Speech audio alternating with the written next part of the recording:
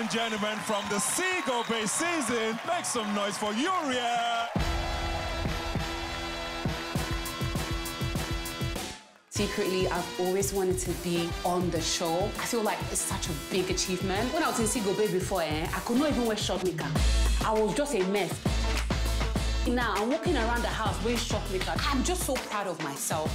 I love you, and it's just so fun. You make me complete. I like to be with myself, then I like to be with people. When it comes to anything food, you don't want me to help you. I'm not trying to take the kitchen from you. I don't want to cook my food. That's what it is. It's not a competition. I'm not afraid of anybody in this house. Big brother house, you know, be rice and beans. This one no be holiday, oh. This one, hey! Everybody ate my food today and they loved it, and I'm happy.